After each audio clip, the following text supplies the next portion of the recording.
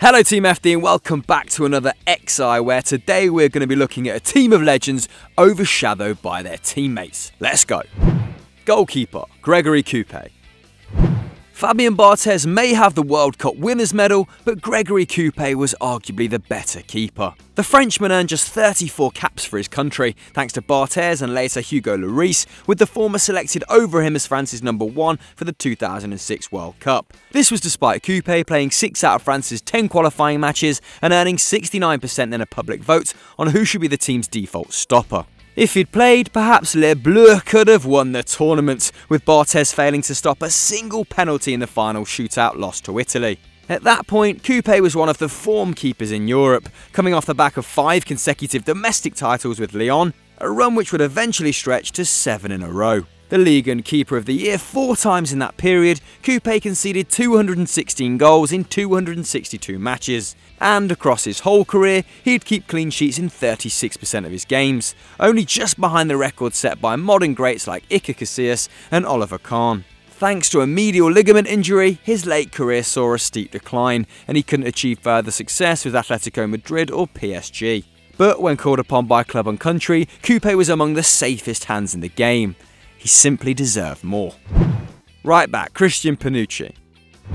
Maldini, Baresi, Nesta and Zambrotta are all well known, but Christian Panucci's place in the roster of great Italian defenders is often forgotten. The right-back began his career at Genoa before moving on to Milan under Fabio Capello, and by the age of 23, he had 6 trophies to his name, including the Champions League and 2 Scudetti. In the 3 full seasons he played at the San Siro, Milan had the tightest defence twice, allowing 81 goals in 102 games, and when Capello moved to Real Madrid, he took Panucci with him. That 1997 switch made Panucci the first Italian to play for Los Blancos, and though turmoil behind the scenes saw the club run through 5 coaches in Panucci's 3 years in Spain, he still won another title and a Champions League. Sadly, between 26 and 28, the defender's career saw little success, with spells at Inter, Chelsea and Monaco all failing to match his quality with silverware. But as Panucci's pace diminished, his brilliant game reading allowed him to flourish at centre-back, and in 2001 he'd arrive at Roma,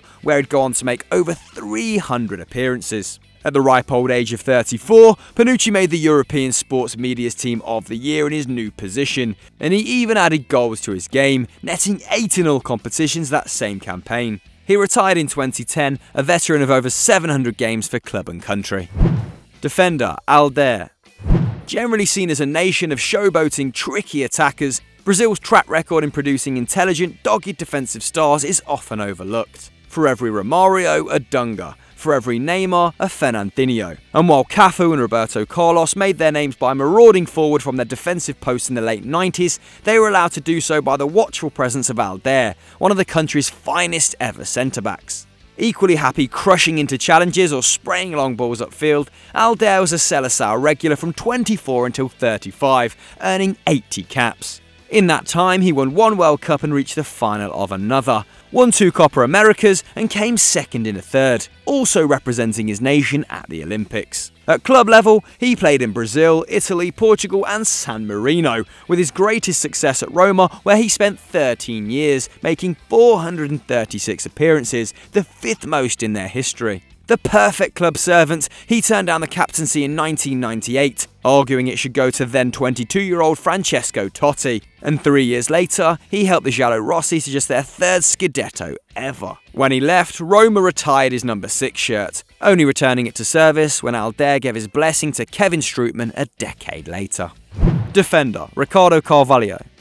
Carvalho's first trophy came in 1999, his last came in 2016. There's no better way to sum up the consistency of the Portuguese's career at the top level, which saw him win 7 titles across 3 different countries, with Jose Mourinho coaching him to silverware at Porto, Chelsea and Real Madrid. Named the best defender in Europe in 2004, a year he won the Primeira Liga and the Champions League, Carvalho made a £25 million switch to Stamford Bridge, where he completed a run of 4 consecutive domestic triumphs. In his first 3 years in London, Chelsea conceded 61 goals in 114 games, with Carvalho's impeccable game reading making up for his lack of pace. He fell out of favour after Mourinho's departure, but won the Prem again with Carlo Ancelotti, before re-teaming with the Special One in Spain, where he started over Sergio Ramos at centre-back alongside international teammate Pepe.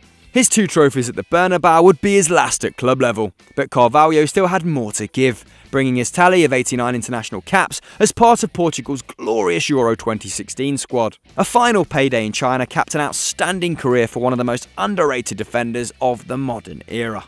Defender, Adrie van Tichelen. Read any account of the Netherlands' glorious Euro 88 campaign and you'll come across Marco van Basten, Ruud Gullit and maybe Frank Rijkaard. But just as vital to the country's one international success was left-back Adrie van Tichelen, who only broke into the squad at 26 but would go on to earn 56 caps and turn out for the Oranje until he was 35. Left-back Van Tichelen, then at Anderlecht, played every minute of the Euros as the Dutch conceded just 3 goals in their 5 games, building on his domestic success with Anderlecht, where he won 2 titles, helped break a 12-year drought in the Cup and reached successive quarter-finals of the European Cup. Van Tichelen was nicknamed the Spijker, meaning the nail, and returned to his homeland from Belgium in 1991, joining up with PSV Eindhoven, then managed by Bobby Robson and spearheaded by Romario. PSV lost just once all year, conceding 24 goals in 34 games to finish 3 points clear of Ajax, and Van Tichelen would continue to play in the top flight until the age of 38, before going on to manage his first club, Sparta Rotterdam, to promotion from the second tier in 2006. Midfield, Frans Roth. There's just 18 players in Bayern Munich's Hall of Fame, and while you'd have heard of most of them, the name Frans Roth is probably not familiar.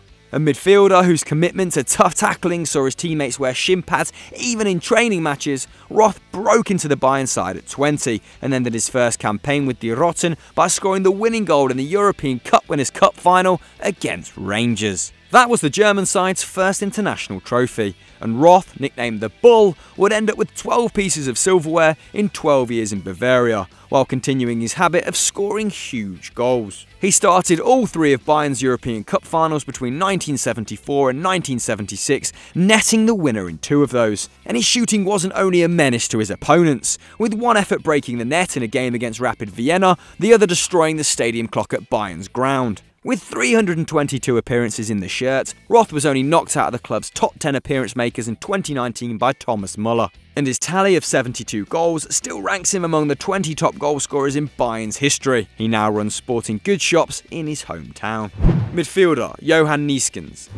Perhaps not the greatest Johan to ever wear the orange shirt of the Netherlands, Johan Neeskens was still a top-class player in his own right, and his career took a similar path to that of his teammate Cruyff, taking in spells at Ajax, Barcelona, in the USA and a return to the Netherlands. The midfielder, whose skill in every phase of the game saw him described by teammates as worth 2 men in midfield, broke into the Ajax side at 19, and in 4 seasons in Amsterdam, he was instrumental in transferring Ajax's domestic success to the continental game. The Dutch team won 3 consecutive European Cups, with Neeskens providing for Cruyff. And overall, he earned 10 trophies before the age of 23, when he switched to the Camp Nou to re-team with coach Rinus Michels. A fan favourite, nicknamed Johan II for obvious reasons, Neeskens actually beat Cruyff to La Liga's award for Best Foreign Player in 1976, and excelled for the national team as they reached successive World Cup finals, netting 5 goals at the 1974 edition to win the Silver Boot, ending up with 17 in his 49 caps from the centre of the park. His later career would see him play alongside Franz Beckenbauer for the New York Cosmos, but his last medal came at 28, with stints at Groningen and in Switzerland adding to his bank balance, but not his trophy cabinet. Midfield, Robert Pires. While Arsene Wenger came to be regarded as a dinosaur in his later years, his early time at Arsenal saw plenty of innovation. As well as off-the-field tweaks to diet and training, Wenger converted midfielder Laurent into a right-back and used Robert Pires as an inverted winger, stationing the Frenchman on the left where he could cut inside to shoot and create. It was hugely successful. The wide man, who chose the Gunners ahead of Real Madrid and Juventus in 2000, played 198 times in the Premier League, won 115 of those games and contributed to 103 goals. Not bad for a man who cost just £6 million. He also netted 14 goals in the Champions League. Not a huge tally, but the same number as Zidane, the Brazilian Ronaldo and David Villa. And of course, he also won the World Cup, Euro 2000 and 2 Premier League titles, scoring and assisting 24 in 28 games in the first and going invincible in the second, as well as helping Arsenal to a Champions League final for the first and only time in their history. In his twilight years, he would go on to the quarters of the same competition with Villarreal, and though a spell with Aston Villa would only show a shadow of the superstar Pires once was, he remains an Arsenal and Premier League legend, and one of the very best wingers to play in the division. Forward, Sir Tom Finney. When a footballer's name is preceded by Sir, you know he was good. But though Tom Finney was acclaimed in his time, his brilliance is often forgotten, thanks to England's World Cup win 3 years after his retirement. However, the wide man earned more caps than Gordon Banks and Paul Scholes, and scored as many international goals as Alan Shearer, despite only making his debut for the Three Lions at 24 as a consequence of the Second World War. Finney fought for the Allies in Egypt during the war and did his patriotic duty on the field as well, winning an incredible 51 of his 76 games for country. At club level, he was no less impressive, scoring 187 goals in 433 games from the wing for Preston North End. At first, the nation's post-war situation saw him combine his football career with a side hustle as a plumber, but soon his fame was international, with Palermo attempting to make him the world's best paid player in 1952. But Finney chose to remain with Preston, despite the side spending 2 years in the second division. And while he ended his career without a trophy to his name, his one-club man status made him an icon in his hometown.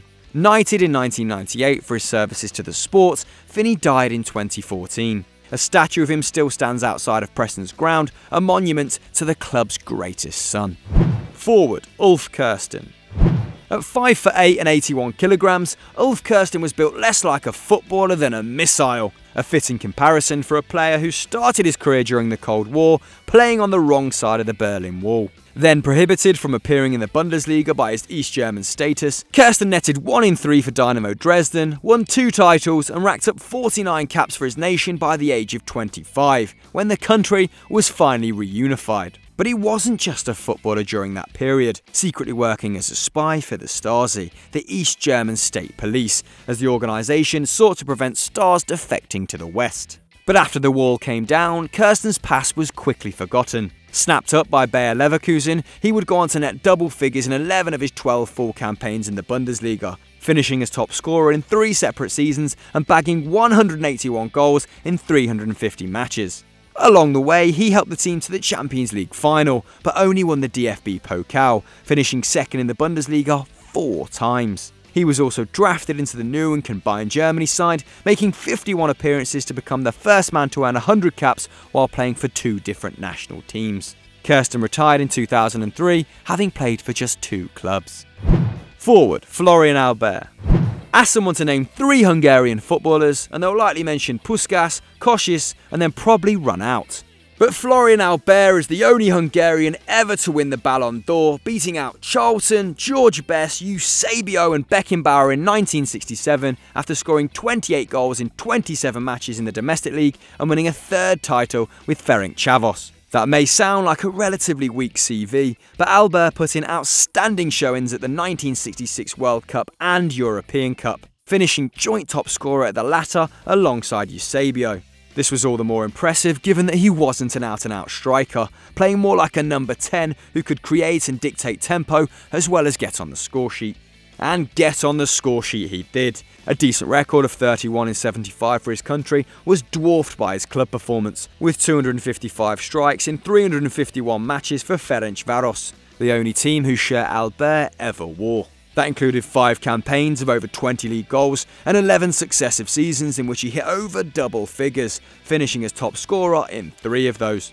On the continental stage, his glittering performances brought Ferencváros glory at the 1965 Intercities Fairs Cup, then a prestigious tournament as the Budapest side disposed of Manchester United and Juventus. His son, Florian Jr., would also appear for Ferencváros and Hungary, and the one-club man received the ultimate honour in 2007 when the Green Eagles renamed their stadium after him.